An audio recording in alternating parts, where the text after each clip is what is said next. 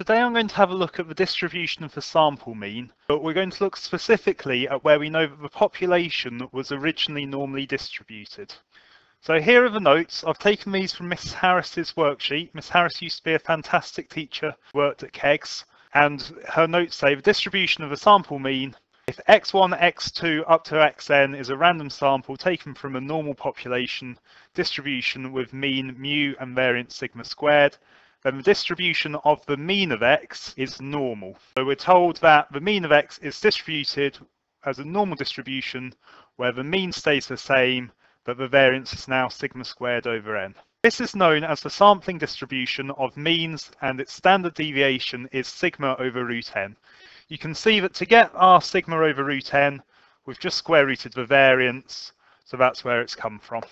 In the formula book on page 8, it gives us this. For a random sample of n observations from a normal distribution with mean mu and variance sigma squared, we get the mean of x minus the mean of the population over the standard deviation over root n is a normal distribution with mean 0 and standard deviation 1.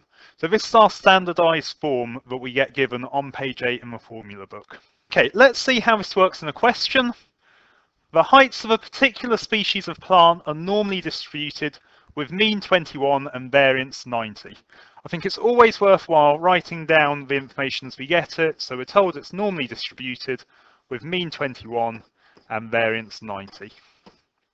A random sample of 10 plants is taken and the mean height is calculated. This is the key thing. We're looking at the mean of a sample. If we were looking at the mean of a sample and the sample was large and we didn't know what distribution it was, we'd be thinking central limit theorem.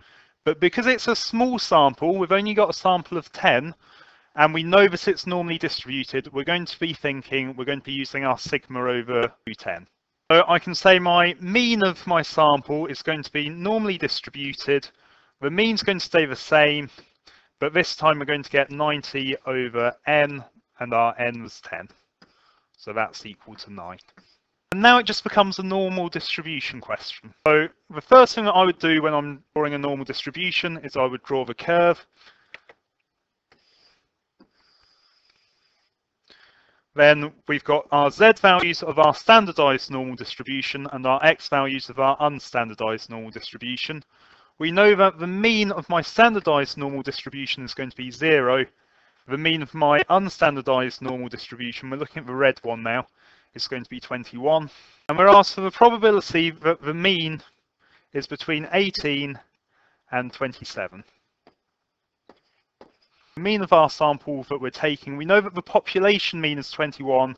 We're expecting the mean of our means to be 21, but a specific mean of our sample, what's the probability? It's between our 18 and our 27. So the first thing that we need to do is we need to find out what our z values for our 18 and our 27 are. So we're going to do that in the same way as we normally do. We're going to say z is equal to our x minus our mean, except this time because we're doing the mean of our sample, we're going to do x bar, divided by our variance, and this time we're going to be using our sigma over root n value. So for the 18, we're going to get 18 minus 21 over sigma over root n is going to be 3 this time. And when I do that, I get minus 3 divided by 3, which gives me minus 1. I can write minus 1 in for my z value. When I do the same with 27, I'm going to get z equals 27 minus 21 over 3. That gives me 2. So I can put 2 in on my diagram. The question is, find the probability that our sample mean lies in this shaded region. So to do that, I'm going to find the area from 2 downwards. So I'm going to find all of this, because we know that our normal distribution tables give us less than our value. And then I'm going to need to take away this last bit here. So first of all, let's have a go at finding the blue part. Well, this is just a case of getting our tables and having a look in our tables. So the probability that my sample mean is less than 27 is going to be the same as the probability that my standardized normal distribution is less than 2. So I look up 2 on my table of values. This is on page 19. It's 2.00, and that gives us 0.5080. So now to find the red area, we're going to look at the probability that my sample mean is less than 18. Well, that's the probability that my z value is going to be less than -1. But I can't look up -1 on the table. So what I'm going to have to do is I'm going to have to look up 1, which is going to be around here, and find the area above 1. So that is the same as the probability that my z value is more than 1. Because my data is continuous, I don't need to worry about equals to. We can't do more than on our table, so I need to do our probability that our z value is more than 1 is equal to 1 minus the probability that my z value is less than 1.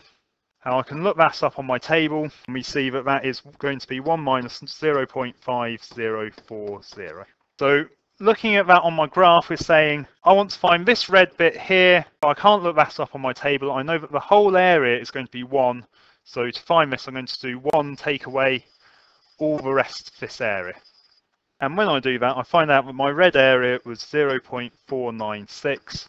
So my probability of my sample mean being more than 18 but less than 27 is going to be equal to my blue area, which is 0.508, take away my red area, which was 0.496, and when I do that, I get the probability being 0.012. Let's finish off by having a look at an exam question. This question is taken from the OCR January 11 Statistics 2 paper. It's question 2. The random variable h has the distribution its mean being mu and variance being 5 squared. The mean of a sample of n observations of h is denoted by h bar is given that the probability that h is greater than 53.28 equals 0.0250, and the probability that h bar is less than 51.65 is given by 0.0968, both correct to 4 decimal places. Find the values of mu and n. Because we're given that it's means of a sample, we should immediately be thinking, is it central limit theorem? The problem is we don't know the value of n, we don't know the size of the sample, and we can only use the central limit theorem if we've got a big sample. It becomes more accurate the bigger the sample is. What we do know is that the original distribution was normally distributed, and that tells us from what we were just looking at that the sample means are also going to be normally distributed. It's a 6-mark question, so we're expecting it to be fairly challenging, but let's have a go. So the first thing I would do is I would write down what I know. So I know that h bar is going to be normally distributed with the mean the same as the mean of my original population, but with variance 5 squared over n. And I don't know what n is, so I'm just going to leave it like that. And because we now know it's a normal distribution question, I would draw a normal distribution curve. I strongly recommend drawing a normal distribution curve for any normal distribution question. I think it makes it a lot easier. And we know that we're going to have z for our standardized normal distribution and h bar for my values before I standardize. So we know that the mean of our standardized normal distribution is always 0. We don't know what the mean of our h bar is, so let's leave it as mu. We do know that if h bar is less than 51.65, the probability is equal to 0.0968. So we're having a look at this second bit here. Now we need to work out where to put this onto our diagram. Because the probability is less than a half, I know that it must be on the left-hand side of my normal distribution curve. So I'm going to put this in here. Now I know that this area, this red shaded area, is going to give me 0.0968. And that is where h bar is 51.65. Then we need to put on the other bit of information. Again, the probability is less than a half, so we know that it's going to be on this side of our distribution because we must have less than half of the area. And we know that h bar in this case is 53.28. So we immediately know that we're expecting the mean to be in the middle of this. So what I can do now is I can find the z values which give me these probabilities. And this probability is 0.0250. Let's go for the blue probability first. The first thing that I want to do is I want to find the z value for this probability. The problem is my table will only give me probabilities more than 5. So the first thing that I need to do is I need to do 1 minus this probability to get the number to look up on the table. This area, the area less than my h bar, is going to give me 0.975. So it's the 0.975 that I'm going to look up on my table. I know that in the case of my blue part, I know that the probability that my z is less than or equal to the number I'm looking for is going to be equal to 0.975, which means that this question mark is going to be 1.96. I don't recommend using question marks when you're doing this in the exam. I'm just doing it because I'm doing this fairly quickly. So now I can use my formula for finding out what my standardized z value is. So I can do my h bar minus my mean over my variance. Well, in this case, that's going to be 5 over root n. I don't know what mu or root n is, but I do now know z is 1.96, and I know that h bar is 53.28.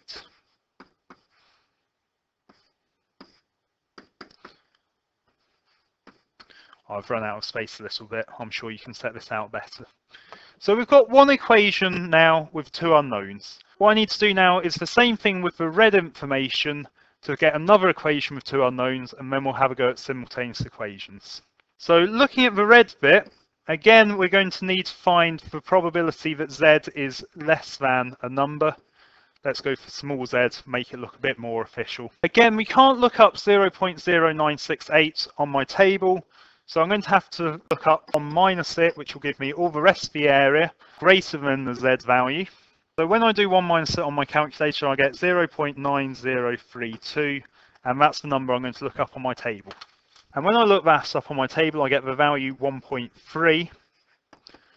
But that's on the wrong side of 0. I want a negative number, and the reason is this has given me a z value over here, and it's given me the area less than that. So the z value corresponding to this is just going to be the negative, so it's going to be minus 1.3. I'm going to do the same thing as I did before. I'm going to say that this is equal to 0.9032. So I can say that my z value, which I must have got, is equal to h bar minus my mean over 5 over root n. And when I put in the numbers that I know into this, we know that z is going to be minus 1.3, and that's equal to h bar, which is 51.65, minus my mean over 5 root n. So we've now got two simultaneous equations. We've got this one, and we've got this one. I just need to solve them to find out what n and mu are. I'm going to do that by bringing the 5 root n up to both sides. So on the top equation, I'm going to get 5 root n times by 1.96, and that's equal to 51.65 minus mu. And on the other equation, I'm going to bring the 5 root n up, and that's going to give me 5 over root n times by minus 1.3, and that's equal to 51.65 minus mu. Now to eliminate mu, I'm just going to subtract my equations. So that gives me 1.96 minus 1.3, which gives me 3.23, lots of 5 over root n's.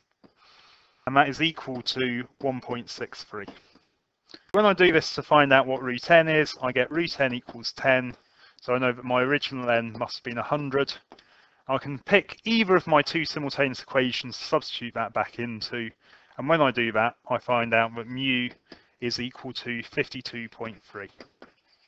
And that's the question finished.